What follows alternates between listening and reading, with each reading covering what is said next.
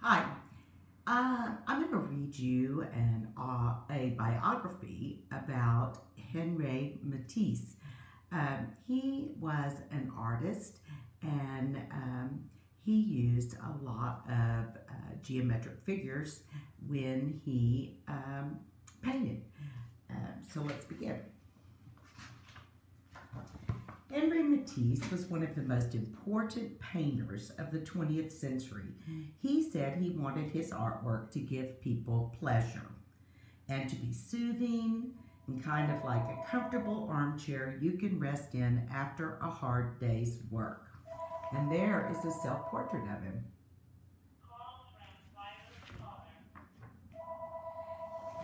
This is a painting called The Goldfish, and you can see that he has used a cylinder right here to put his goldfish in.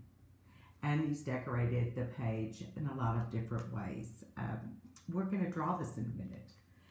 Henri Matisse's greatest works do just what he wanted. By perfectly balancing simple shapes and beautiful colors, his paintings seem to make you feel good all over. And you can see other cylinders all in here, and rectangles, and I see some squares. Sometimes Henri added decorative lines and colorful patterns to his paintings. He often let the plain white canvas show through in spots to give his colors a bright, sparkling feel. There's a beautiful one. And this one is called A Woman in a Kimono. Isn't that beautiful? I see lines and all kinds of shapes. Henri Matisse was born in the north of France at Les Cateaux Cambrésis in 1869. That's a long time ago, over 150 years ago. Unlike most great artists, Henri didn't show the least bit of interest in art while he was growing up. And there is a little cartoon of him and his mother, and she's saying, "Henri, you've been in the way all day. Why don't you go draw or finger paint or something?" "No thanks, Mom. I'd rather count the sunflower seeds." His parents owned a general store that sold seeds, grain, and household goods. Henri's father expected him to either work at the store or become a lawyer. When he grew up, Henri ended up going to law school, but he thought it was really boring. It wasn't until after he was 20 years old that he discovered how much he loved art. While Henri was recovering from a very serious illness called appendicitis, his mother gave him a box of paints so he would have something to do. This was the most important moment in his life. Suddenly, he was no longer bored. He found that he loved to paint. He says, "Yahoo! I am no longer bored. I am happy." Look at all his pictures on the floor. After he got better, Henri got a job as an assistant lawyer in town. He took some art courses early in the morning before work started. Soon he was spending more and more time drawing and painting. Henri even painted flowers on the legal documents he was supposed to file away. It didn't take long for him to decide to become a full-time artist. His parents weren't very happy about his decision. His father was especially upset. Henri was so excited, though, that he finally talked his parents into letting him study at the famous art school in Paris, France. Because Henri Matisse hadn't become interested in art until he was an adult, he had a lot of catching up to do. He worked very hard, studying all the things he would need to know to be a good artist. He learned about things like figure drawing, perspective, and composition. And this little one says, "Hey fella, what do you think? Pretty good, huh?" Look, that's his picture. He did have a lot to learn. During Henri Matisse's time, art schools taught students to paint in a style that everybody was used to seeing. These schools believed in certain rules that hadn't changed in years. Art students were instructed to paint carefully drawn figures and objects in dark colors, like this painting. Although Henri enjoyed many of these works, he kept thinking there might be something new that he could do to freshen up his own paintings. He had a pretty rough time at art school. He failed some important exams, and he didn't get along with most of his teachers. Fortunately, one of Henri's teachers took a special interest in him. Gustave Moreau was sure Henri Matisse could become a great artist one day. He often traveled to find new and interesting things to paint. He usually went to places that were bright and sunny.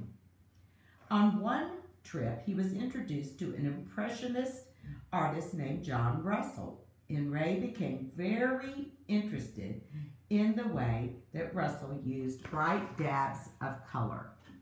So there's a big difference in this one. It's nice and bright, whereas the other one was kind of dark.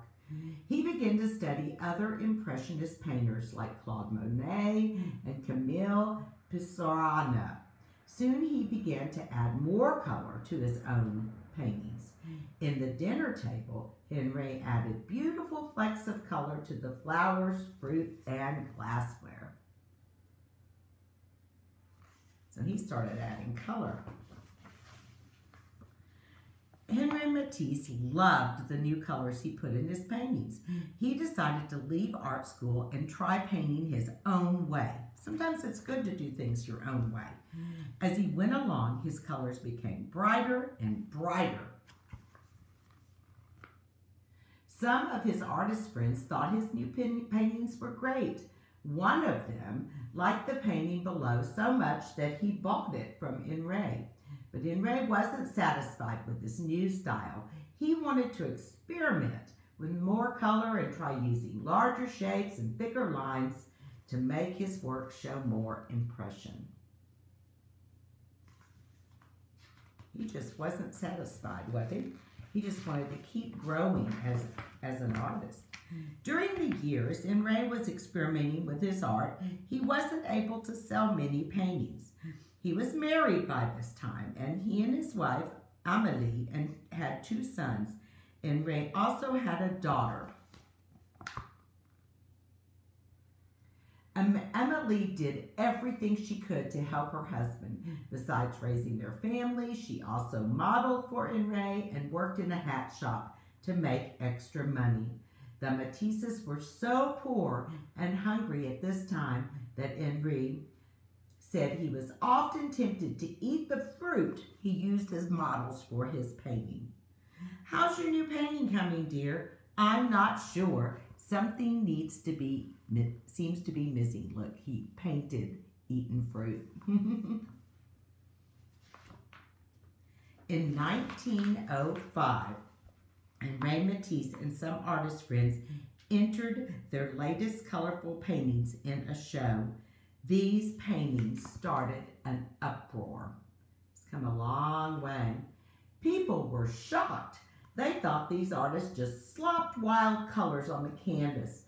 They were especially angry about Henri's painting of Amélie wearing a hat. This is his wife.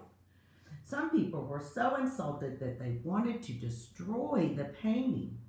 A writer who saw the show named the artists the Fauves, a French word that means wild beast. It didn't seem very nice, but he didn't mind. "I don't know, Matisse. I don't like the looks of it." People, look, everybody's trying to go and blow it up and stuff. During that period, it was just a short time for Henri Matisse. He was more interested in looking for new ways to improve his art. And here's another portrait of his wife. See some triangles and a little pattern. Henri started to move away from the bright, dashing colors he used in the portrait of Mrs. Matisse. He began to use calmer colors and decorative lines. In Joy of Life, Henry was able to create a more dreamy, soothing picture. And if you remember, that's what he always wanted to do. Calm. On one of his many trips, Henry visited Algeria, a sunny North African country. He saw lots of exciting designs on carpets and wallpapers and people's clothing there. He began to add these decorative designs to his painting. In Harmony in Red, Henry used these designs to arrange the flat surface of his painting. It's interesting to compare this painting to the earlier one shown on page 17. Let's go back to 17 and see what that's about. Oh, it's kind of like very formal here, fancy, and then here it's kind of fun. Same subject, but everything is brighter and fuller and just looks really nice. He's really developed as an artist, hasn't he? Henry Matisse created dance for the large hallway. It is one of the most important paintings of modern time. Henry used very simple, flat shapes and bright colors. He chose the bluest of blues for the sky and the greenest of greens for the earth. He used red for the dancers to show their energy.